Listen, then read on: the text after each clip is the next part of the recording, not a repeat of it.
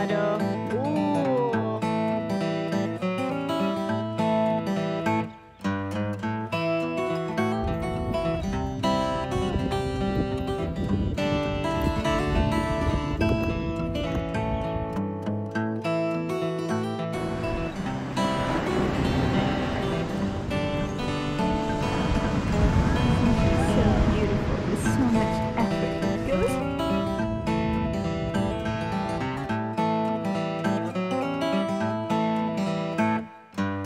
Hello, I'm Margie, and this is at our home, and this is our friend who comes and visits us every afternoon, afternoon tea really. This is my beautiful home that I share with my best friend and my adventure partner, Ricky. So you'll see him all the time. We're so excited to be finally sharing with you our adventures and the wild areas of the Kimberley in the Northern Territory. We're so blessed to enjoy the remote islands. Come over here. Come over here. Look at this one. Oh, gorgeous. We love this lifestyle. We love eating what we catch. We spend most of our time outdoors, and we've been doing this for as long as I could remember, for as long as I've been with Ricky, which is 25 years. That's a long time. We recently got ourselves a new boat. Allows us to travel to even more remote islands of Australia, and you'll meet many of our special friends that enjoy and love doing what we do. See you in the water. In the last episode of our Wild Ventures,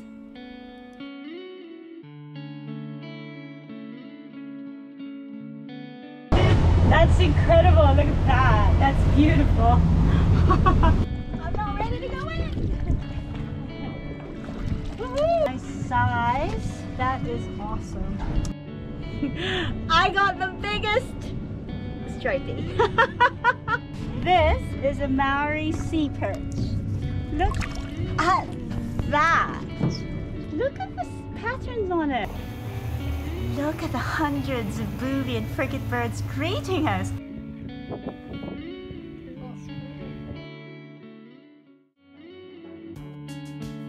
so we arrived at one of the islands in the Kimberley's Western Australia during high tide. Being so remote, the wildlife is quite spectacular. We need to anchor our boat and position it well, because in a couple of hours, with the tide starting to drop rapidly, the lagoon where we're in will be completely dry. At the end, the boat will end up sitting high and dry on the mud, so we better hurry. At this time of the year, there are hundreds of large green turtles mating in the shallows. About 3 to 6 weeks later, the female turtles will make their arduous journey from the sea to lay their eggs. It can take a turtle anywhere from 1 to 3 hours to get above the high tide mark from the sea, dig her nest, and then lay up to 100 eggs. After all that digging and laying, she would then have to drag herself back down to the beach to the sea. All this takes considerable time and effort. The eggs would then incubate in the hot sand for about 2 months before the baby turtles start hatching. Research tells us the sex of the baby turtles is determined by the temperature of the nest. They also tell us that most female turtles would return to the same beach to lay their eggs every year.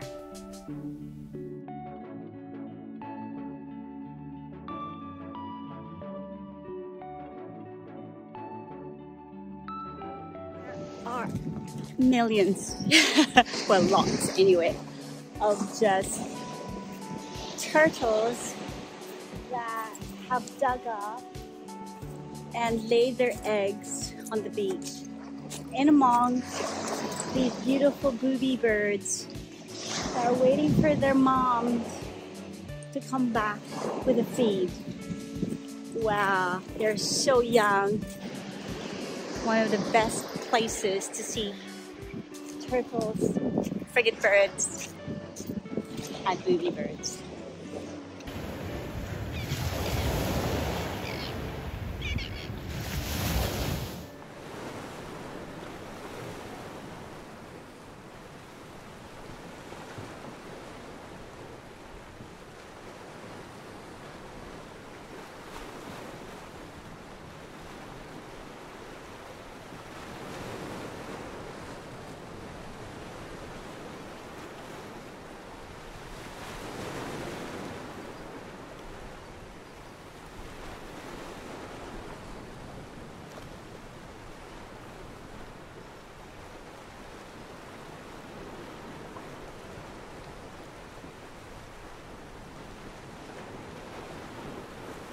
Can you imagine that I was able to sit so close and so long next to this bird asleep before it realized I was next to it?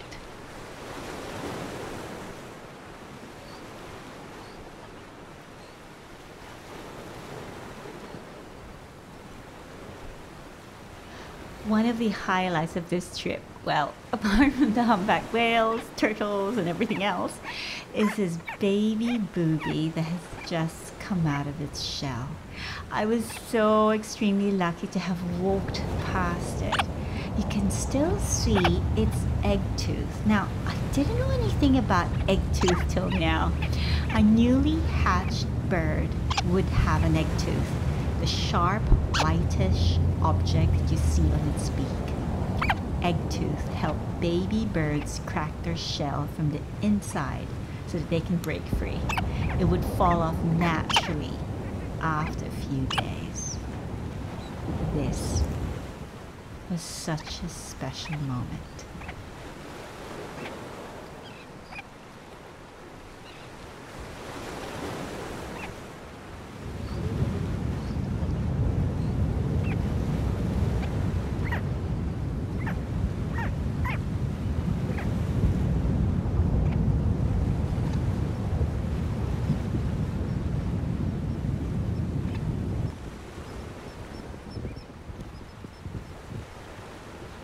I am obsessed with hermit crabs. I can watch them for hours. I find them so funny. They look so cumbersome with their shells. It's either too big or too small for them. And they're constantly squabbling. Like, not a major battle, but like one appears to be always chasing another one for a fight of some sort.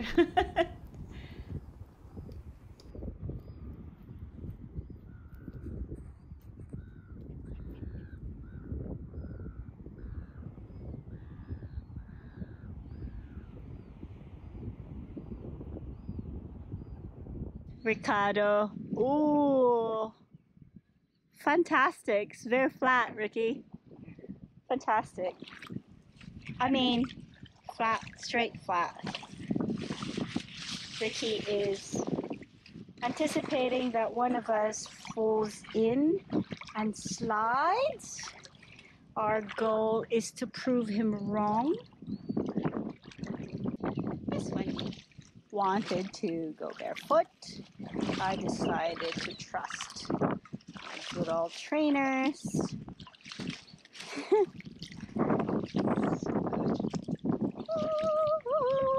yay!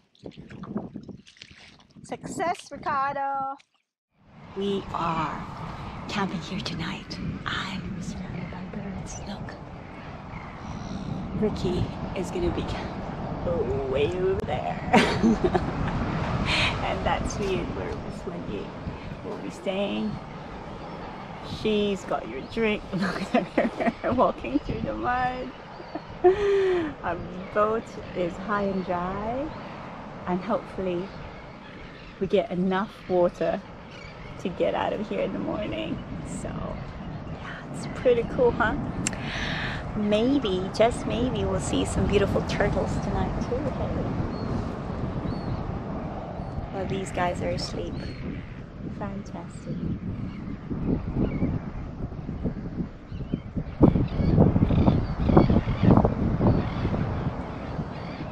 And the best thing is, there's nobody else here but us.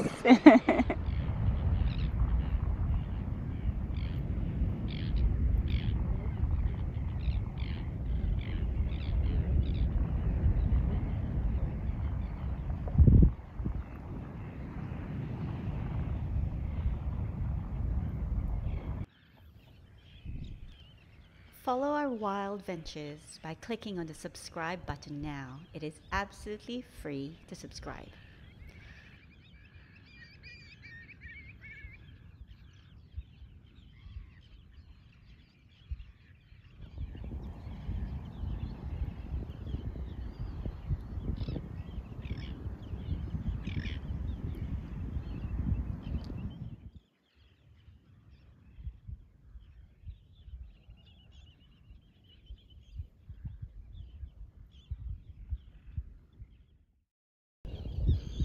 the sun's about to set, so it's time for an early dinner and a rest before our turtle watching tonight.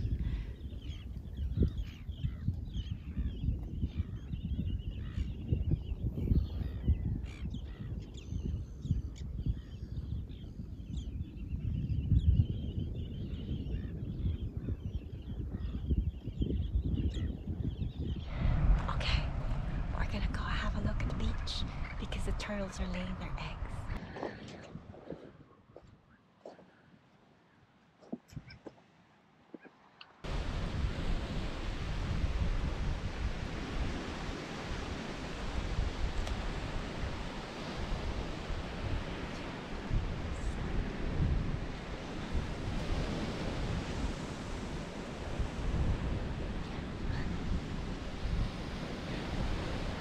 I have to put this on the sand just so we know where we're going because it's pretty dark that way.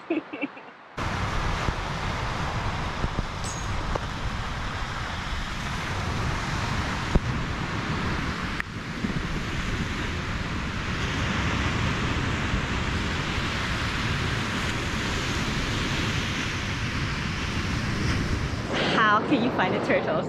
Look, they're tracks. We're turtle tracking. Have a look.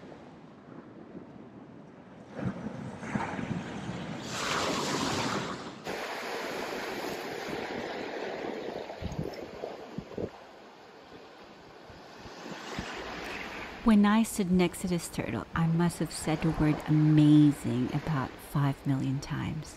It was so big. I was able to fully appreciate its effort crawling through the sand with all that weight. This turtle had crawled 50 meters from the shoreline to get to this point. Now that's a long way to crawl if you're a big and heavy turtle. I'm so happy that I was here to appreciate this.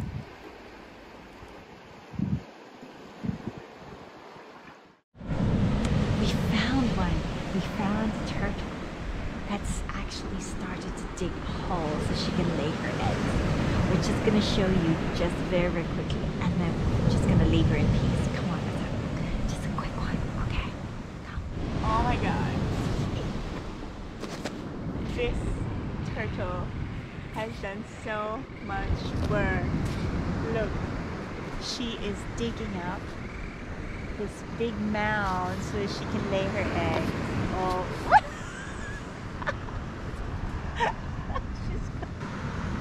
Isn't she so beautiful? There's so much effort that goes into the digging. Oh my gosh, that is so incredible.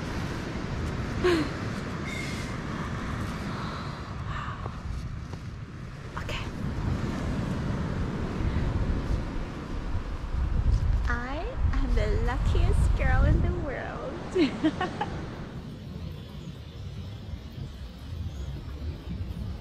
What an amazing experience with the turtles. The tide has come in, the boat is now floating, and I am off to bed. This is definitely a great way. I mean, not great. It's a different way of waking up at 1 o'clock in the morning. Have a look. This is on one side of my bed. There's water lapping next to me.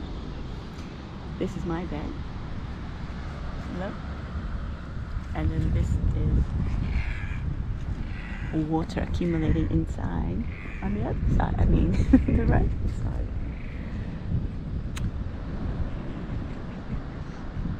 And there is another half hour of tide coming in. So, yes, tide is still rising. What am I going to do? We do not advise that you sleep so close to the water's edge in northwest Australia or the Kimberleys. We've seen crocodiles in this area. Despite that I may sound very calm, I was quite concerned about the presence of crocodiles, especially at night and with the water still rising. Even if we have access to higher ground, the thought of our beds floating away was another slight concern. These were enough to keep me wide awake.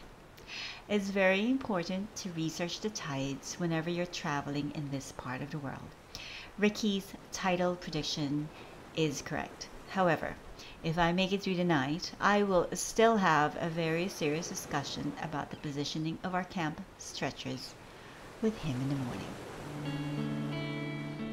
Follow our wild ventures by clicking on the subscribe button now. It is absolutely free to subscribe. Up next, we survive the night and wake up to the sounds and sights of this beautiful island.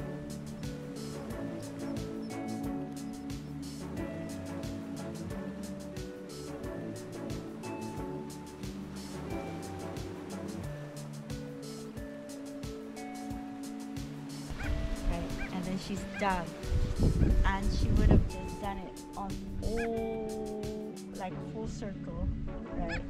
Oh, yeah.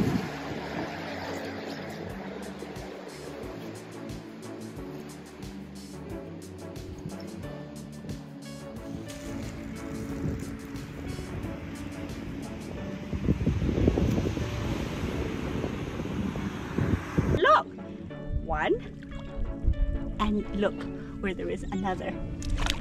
A little friend over there.